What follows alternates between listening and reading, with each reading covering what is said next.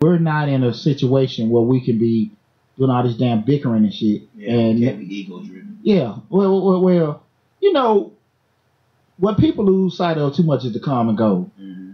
And that's really what I want to focus on today. So we talk about these communication skills, understanding that it's great that you got your point, but be very mindful that the other person got a point too. Mm-hmm. And we have to be able to listen to each other's point.